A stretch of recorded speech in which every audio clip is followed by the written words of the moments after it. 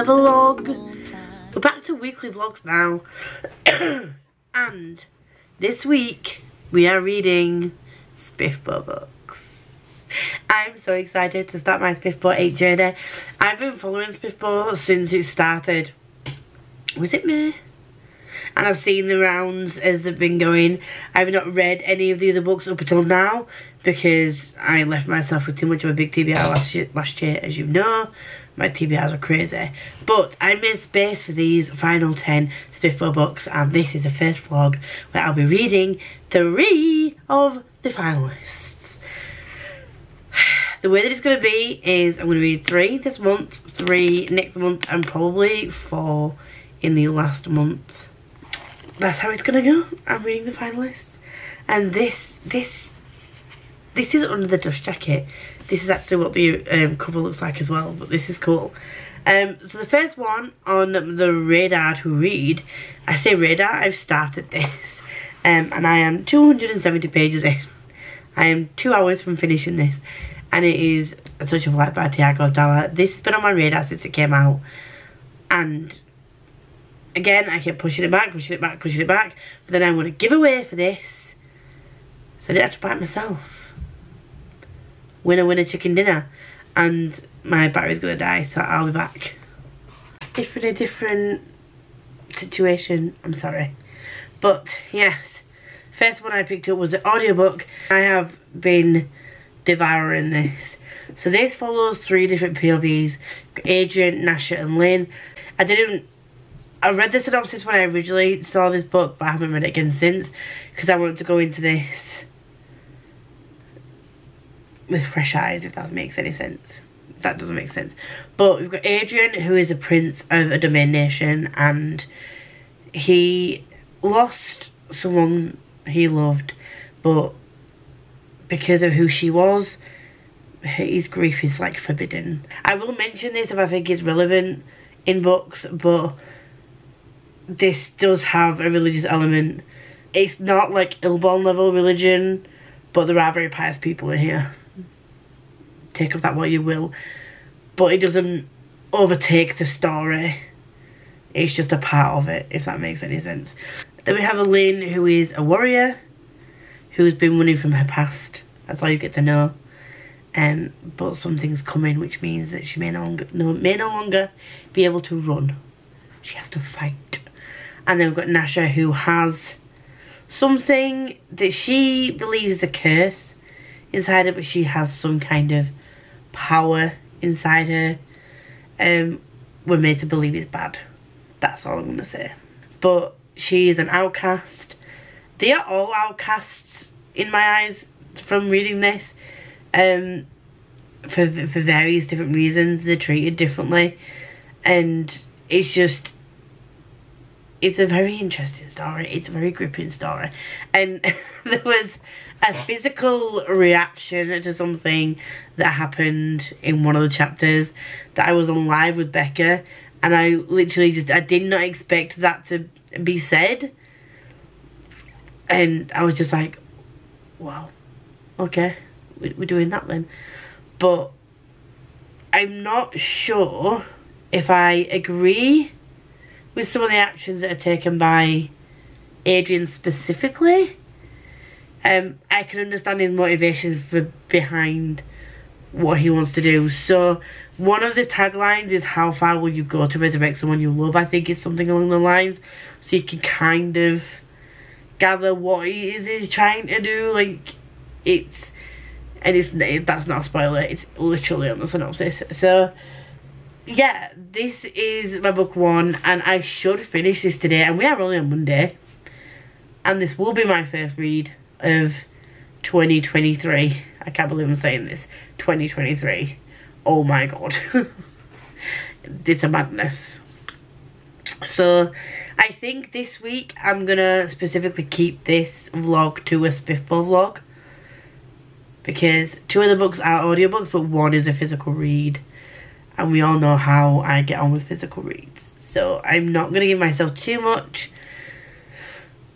The theme of 2023 is do not give yourself too much to do, Lisa. Okay? Fine, fabulous, funky, fresh. And then, because next week we have Somebody Reads going on, and I say some, I can't remember if it's just the one.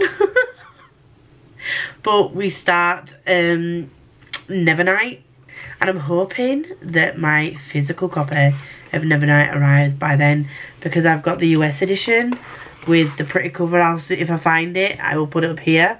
Hopefully at some point in this vlog arena it will arrive in El Postito, and I can show what I'm referring to physically, in the flesh, in the papery flesh, whatever it is.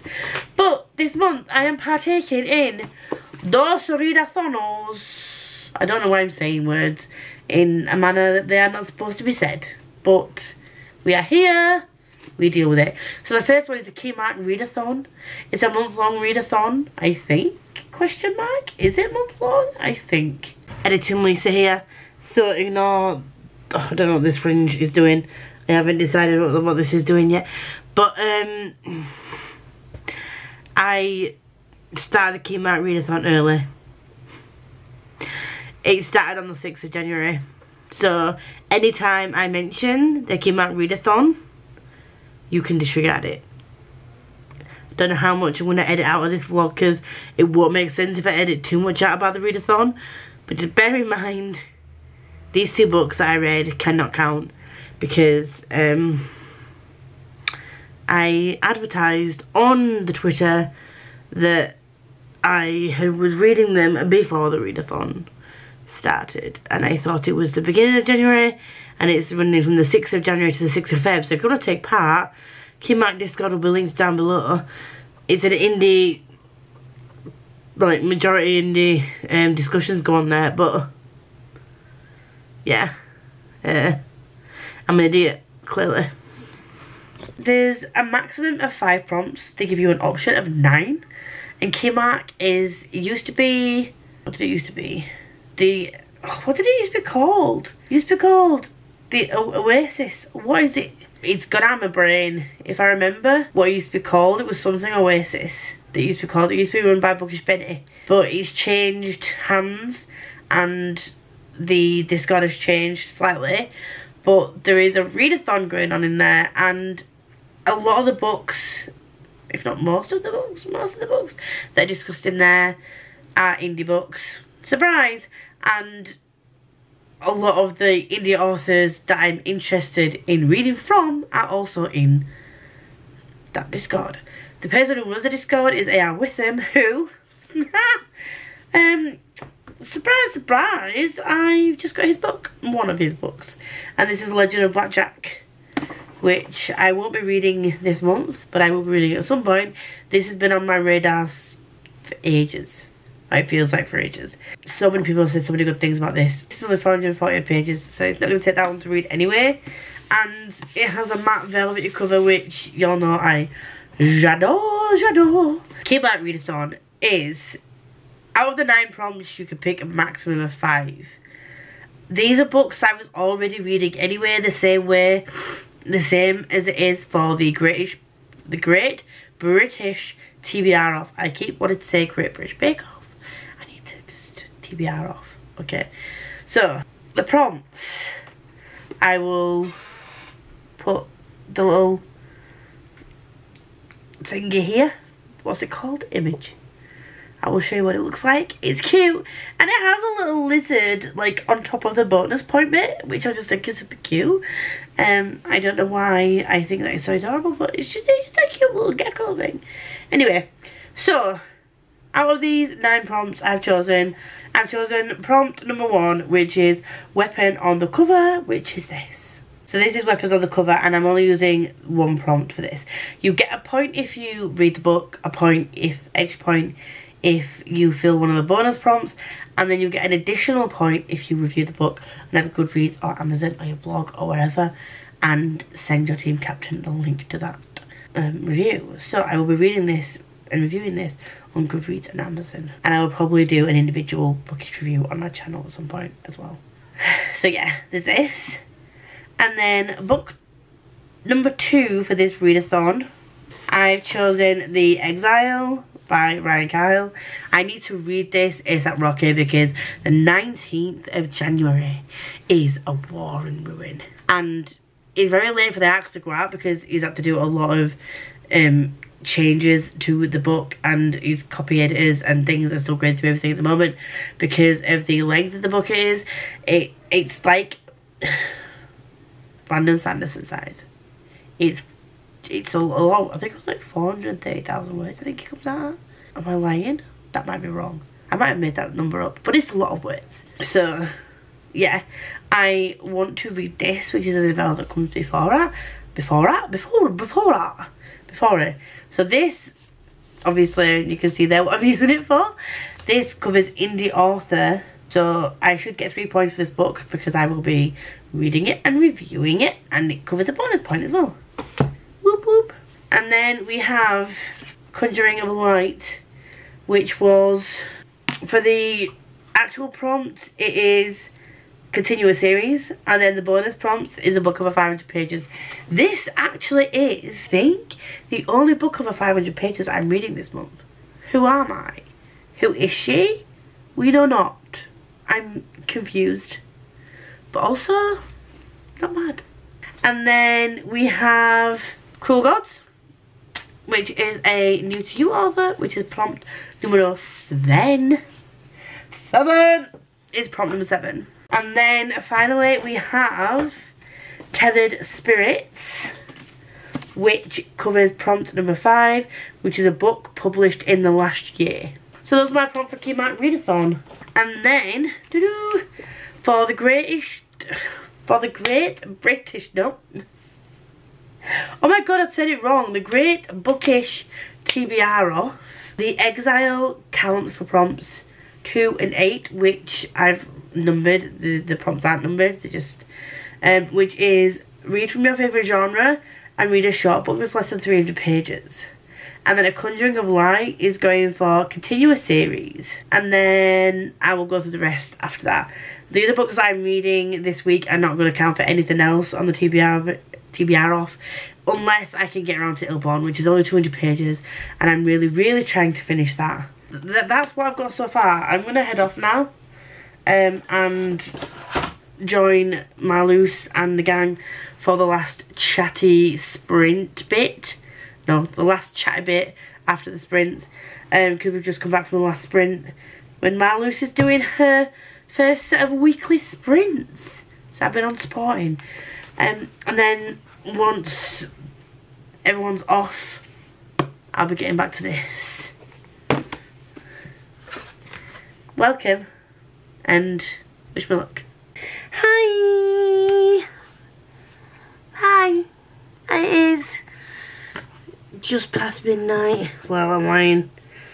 It's 1 o'clock in the morning. I may have stayed up and got like lost in the reading. Maybe. This would 5 stars. 5 stars. 5 stars. Just, I don't know. I don't. There's this, and then there's, oh god, the way that this ended. Sir, walk. If you're gonna break me like this, give me some warning.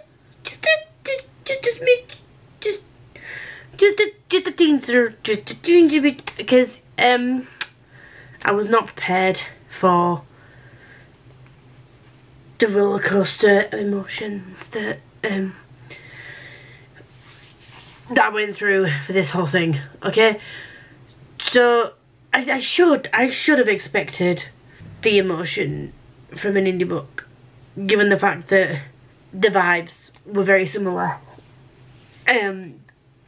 to what I usually read in this genre, specifically the sort of high fantasy adult stuff, but it was crazy. I think all the characters were supposed to be real people. Doesn't make sense. It's becoming more of a thing now, I feel, that authors are realising that back in the days when they used to put characters as like the hero of the book that was not flawed and all that kind of thing, and just like the dreamboat kind of character that even initially came through as like a not such a likeable person turned out to be misunderstood and was actually a golden boy.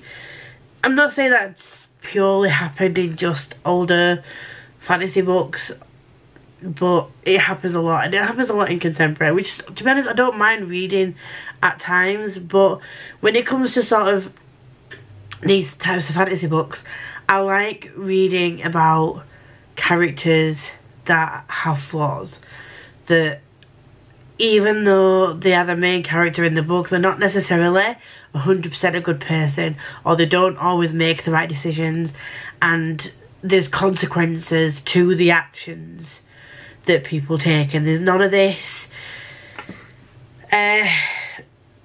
like convenient plot thing going on which this very much was not convenient. Not for my brain, not for my heart, not for my tear ducts, just absolute fuckery. But it was so good. And if you like high fantasy, if you like flawed characters, this is 3 POVs, and I can honestly say not one of them is like the perfect golden person, and I love that. They all make decisions that have consequences. That's all I can say. And then I was like, oh, I finished that very quickly. I'm gonna just move on to this and read a couple of chapters. Like I said, we're now on after 1 AM, and I am on chapter 7 already, and this is so good, so good. We're following 2 POVs. Kale, she's great, and Quentin. So Kale is a Vesper, and she has indigo skin, and she lives in the Undercity, and she's very much the poor faction of people. And in this world, there are different types of people. If I could find the website that Trudy has, oh sorry, I won this in a competition, by the way. When I entered this competition, one of the question was, what faction would you be a part of? Like, what race would you be a part of? And there was I don't know if it's still there, but there was a website link where you went to the page and you could see all the different like races, and they're all great. There's the diviners are these people that have the power to like read them, like, so the diviners can generally read your past when they touch you. They can read what you've done. I don't know how far it goes back. They said that usually when they test people, it goes back about an hour and a half, an hour. And I think it sounds like to catch people out when they do wrong. And then there's these wardens that are basically, from by the sound of it, like police. And the diviners seem like they are like the upper class of people. And then you've got the Glimmer, who don't seem like a great race of people. And then you've got the Umber, I think they're called. Her friend Drew is an Umber. There's lots of factions, races, whatever you want to call them, and I don't know how to describe it, but I'm guessing these 2 people on the front, that is Kale and that is Quinn, or Quentin, whatever you want to call him. And basically, is this on the back? Okay, so something happens and Kale realises that maybe she's not just a normal Vesper. Maybe there's something else going on that she doesn't really understand. And Kale is part of a group of people that are trying to stop Glimmer taking over and like enslaving other races in workhouses. A lot of them are Vesper, and Vesper, by the sound of it, Vesper seemed to be the lowest of the races out of all of them, and seemed to be treated the worst. So Vesper, by the sound of it that I'm getting so far, that like shadow is their power, and like, because Kale can hide herself, but she can't hide herself from diviners. There's something about a diviner that means that she can't hide herself from them. Yeah, there's a situation that happens, something goes down, and now people are looking for Kale. And coming off the back of what happened with A Touch of Light, I don't want to get too attached to characters. I'm nervous, I'm scared, because I can't trust people. Because even in YA, when it comes to indie authors, I don't trust you, okay? Ellen McRae, I'm thinking of you. And Marauder, you know what I mean. So, I think this is YA. Anyway, there's swearing in it. There's quite a bit of swearing in it. But I don't know if this is YA. Actually, thinking of it. It's really annoying because the new setup on Goodreads is not giving me the option to see what this is shelved under. It's down like fantasy, epic fantasy. It's annoying me because I don't know. A lot of swearing in. Well, I'll say there's a lot. There's quite a bit of swearing in there, but there's swearing in YA, so I don't know. What I do know is currently I am this far into it and I'm really enjoying it. So let's just see how it goes. This is like a 500-page book. She a chonker. She a chonky motherfucker. But yeah, I'm gonna go to bed now because I have work in the morning. But you bet your bottom dollar that I'll be listening to this on my way to work in the morning. And hopefully when I will look a bit better than I do now. Peace. Hello. I'm just popping in. It's now 1 AM on Wednesday morning, and at some point my sleeping pattern will go back to normal. When that will be, I've got no idea. But I am now like 200, just over 200 pages into Cruel Gods, and things are getting really good. So this character here is Kale. And this one, I'm guessing this one is Quen. His name is Quentin. I did stumble over my words yesterday, but he prefers to be called Quen. And he is a diviner. She is what we think is a Vesper. But this is not a spoiler because it is on the back. She has powers that were unbeknownst to herself. There's a character in here that we now know is called Jinx, and I just think it's just so good. The one thing that I'm finding with this, I don't know why I'm hugging it. Why am I hugging it like this? The one thing I am finding with this book in particular is I am not sure about the audiobook. The narrator is great. He does some voices well. So there's I can't remember. There's different, like, I'm going to call them races. There's different beings in this book, and when you come across different characters, he can do the different voices really well, so you can tell it's a different character. However, the difference between Kale's voice and Quen's voice is very, very minor, that sometimes, and because it is told in first person, it's very difficult to determine the difference between when we're following Kale as the POV and when we're following Quen, until the other person is mentioned or something is said that makes you think, oh, this is Quen. And do you know what I mean? So there is that.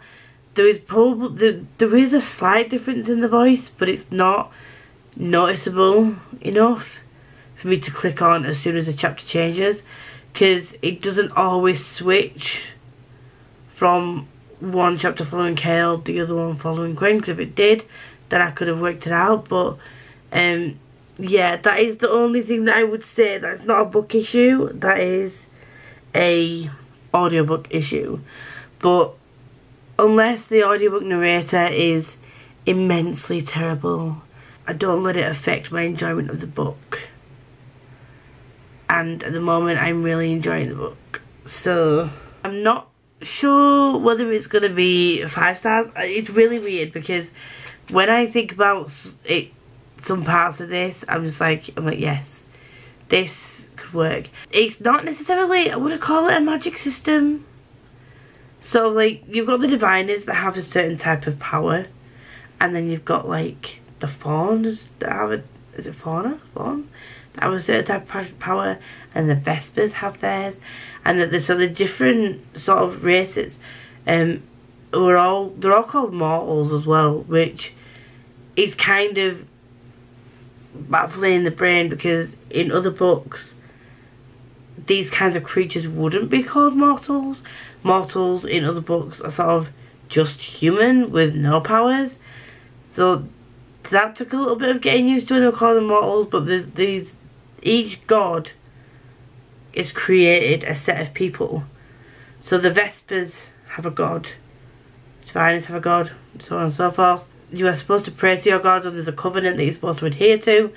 And the city of Chime, where this book is based, these different races from these different domains have come to Chime to live. So they're supposed to live as a coherent, multiracial city. But as always, you've got your hierarchy, and the glimmers seem to be up here with the diviners, and then you've got your vespers and your at the moment, all the other factions and races they've gone out of my brain right now. And there's certain ones that are deemed like beneath everybody else, that are down in like the undercity and like the dregs of society, basically. And so there is still within this city where everyone is supposed to be equal, everyone is supposed to be treated the same. There is still this hierarchical divide, which it just speaks of normal society, really, doesn't it? They say everyone is treated equally, but everyone knows that they're not, but nobody talks about it other than between themselves, and anyone who tries to do something about it is kind of ignored because the people that are up here can basically do what they want, and then there's corruption and stuff. So there's like a slightly political, social, economical sort of conversation that is happening within the book, which is very good, but it's not a kind of preachy sort of way. It's in a way that it's disgusting. It kind of does make you think, oh well, that's kind of like real life. This could be a thing, and it's very well done. I think it is very, very well done. Except the only thing that's sort of niggling at me at the moment is the whole audiobook situation with and because the chapters don't have names, and it literally, this could be resolved literally by putting the name of the POV that it follows at the top of the chapter. I have my theories about how I think this might potentially go, but I don't know. One thing I will say is, like I've said, they do pray to gods, so there is a kind of religious aspect to it, but it's more of like a fantastical religious aspect to it. It's not sort of like, for instance, in Illborn, it's kind of quite a, even though it is a fantasy book, it's kind of like a strict religious code with like nuns and stuff, so like some elements of that kind of mirror real life in a way, which can sometimes make it feel a bit cringy at times, but that's a whole different story. This is clearly just a fantasy god, do you know what I mean? Like a god's created a set of people in their image. There's a covenant that says that in order for you to stay alive, basically, and live your life wherever you want to live in Chime, this place, that you just need to follow this covenant, and one of these things is praying to me. I know that it's not going to wrap up all in this book because there is already, I think the second book is already out, and it is part of a series, so I know it's not going to all wrap up nicely in this book, but we are now sort of halfway through, and we are kind of getting hinting a little bit about who Kale really is. And although it is Quen's job to supposed to capture her and take her to trial for killing another person from Chime who was called a Glimmer, he's investigating something with her instead, and they've become partners. I will also mention there is quite a bit of rep in this. There is I can't remember the name of is it Embers? I can't remember which one it is, but there are a race in here that are gender fluid, or like they are not gendered, and there was a point in here where it mentioned that they don't identify as one specific gender. So he actually said, "How would you like me to address you?" Which I just think it's not a big deal that this is the thing.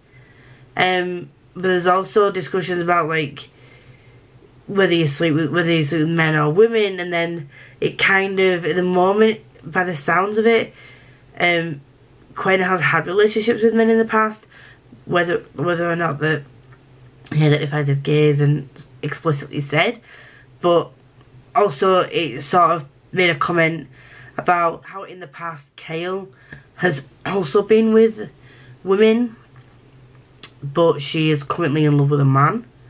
So just the different rep in this in relation to sexuality and gender and things, I'm really liking.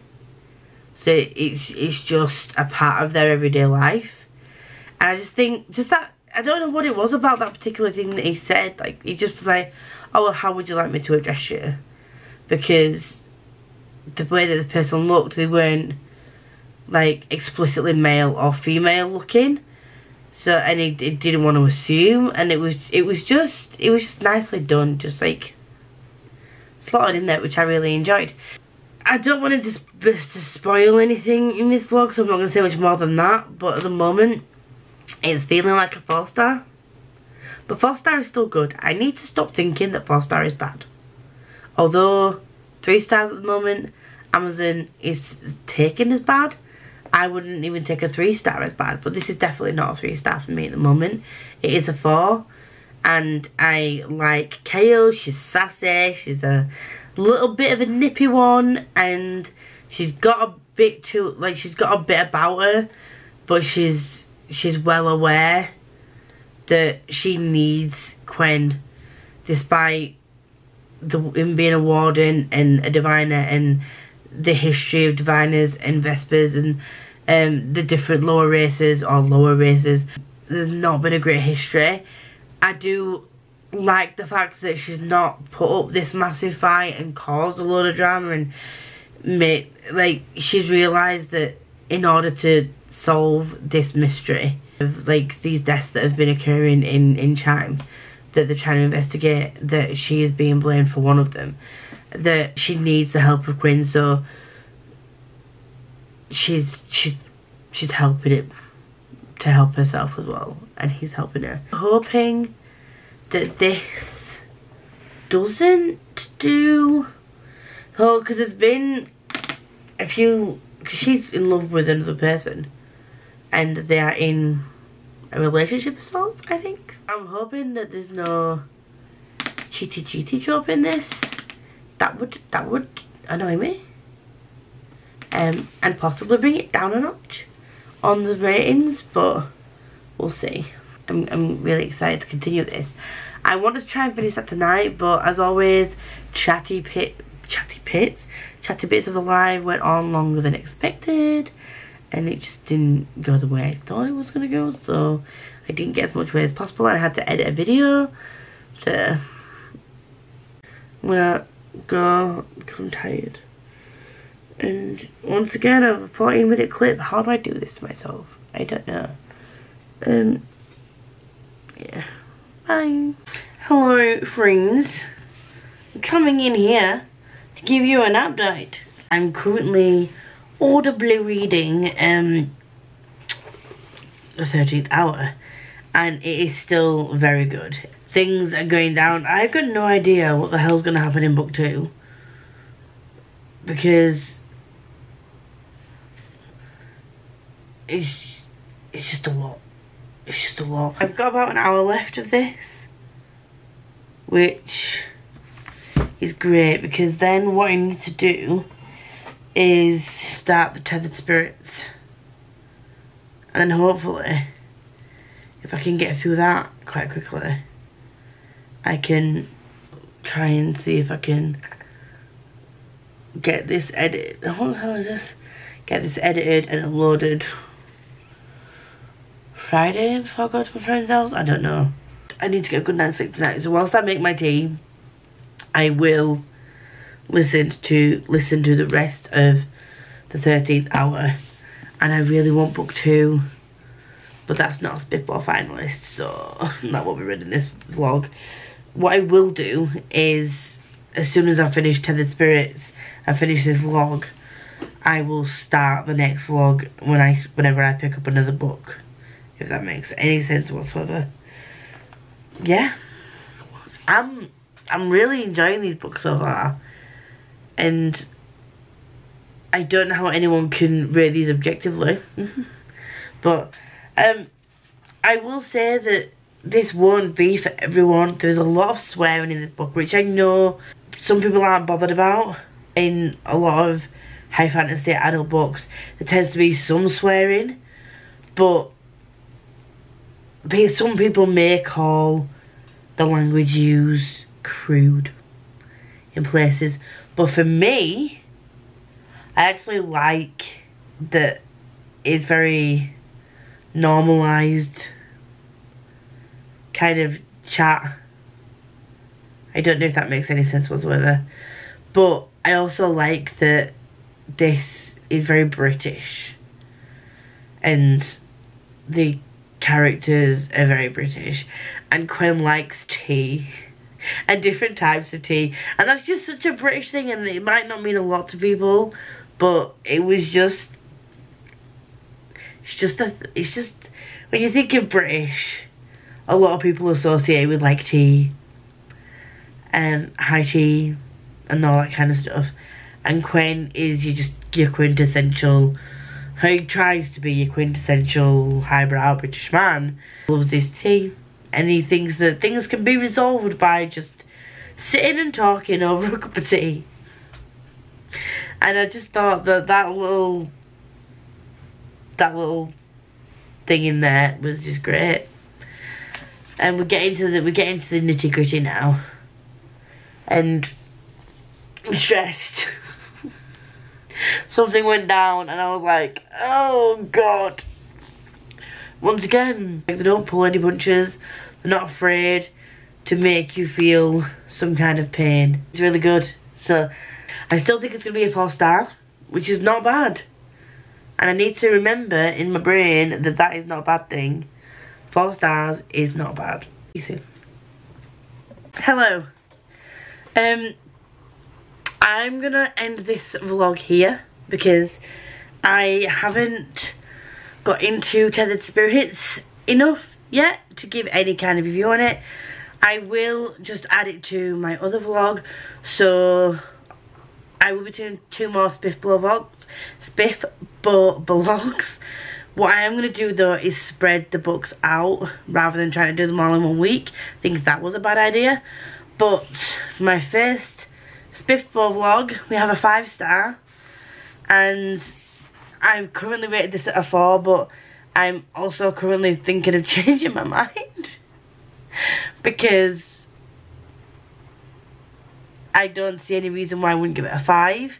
The vibes were great. The more that I think about this and the characters and the world and everything, and the fact that it's just stuck with me the whole week, both of them have stuck with me the whole week, is kind of giving me the fact, like, I need to change it to a 5 because the vibes of both are just for very different reasons. There's a lot of humour in this, not much humour in this, like, but both extremely well written, and like the magic system in both of these are slightly different as well.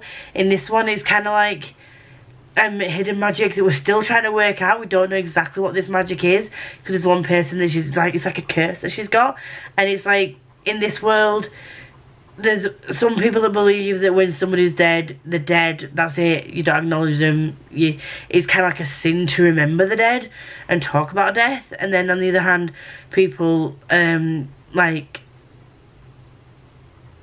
preserve them in order to bring them back. That whole, I've never read that in a book before where there's those kinds of beliefs, and it's very interesting to work out. Adrian, Lynn and Nasha, the three protagonists we're currently following, and all of them are badasses in their own way, and I'm rooting for all of them right now. I think Lynn at the moment may be my favourite. I don't know, but this is really, and then this, just Kyle and Quinn, that's all I can say. And yeah, so I think both of these are probably going to be a 5 now, because the more I think about this, the more I just, it's very unique. And I will say they're not going to be for everyone. Obviously this one has a lot of profanity in it, so it's definitely adult, this one is not religion in the traditional sense, I wouldn't say, but there's like a belief system involved, and if that's not your thing, then you're probably not going to like it. But I would, if you like epic fantasy, if you like a unique story, that in some ways it sounds like, some ways it reads like classic fantasy, then other ways it reads very different, because you're not thrust into a world of magic immediately, and there's like I said, there's mystery. It's kind of like a mystery fantasy, because it's drip feeding you bits of information about each of the characters, and it's so well written, and the way the world building and character development is just woven into the story, and it shows you, doesn't tell you, which I hate, and you feel for everything that happens to the characters in both books. So yeah, I'm changing my rating on this, it's 5. Tethered Spirits will be added to my next SPFBO vlog, which I will be deciding what to read with some polls on Twitter, I think. Or I might just do a random generator. I haven't decided yet. But the next one will be 4 books, and then the last one I do will be 4 books. So I'm excited for that. So far so good. And we'll just see where the rest of it takes us, because it is a wild ride that we are on right now. If you have read these 2 books, or any of the I can't say it, or any of the SPFBO Finalistst books, please let me know your thoughts. If you like me and you want to see more of me, then please like, comment, subscribe, do all that good stuff. I will be doing more indie, self-pubbed stuff on this channel this year, which I'm really excited for. And my shelves are changing, my tastes are changing, and my purchasing habits are changing. So you'll see more leaning towards adult and indie pubbed rather than YA, middle grade and traditionally published books that you saw last year. So if you want to come along for the ride, and you were here but you don't have anything to say specifically, then the black heart is very much appreciated. Any recommendations that you have for books, as always, there's a Google form down below that you can complete and recommend books to me that I will be doing reviews on throughout the year. The list is growing and I'm so excited. Can someone tell me why every time I fall in love it seems to be at the wrong time?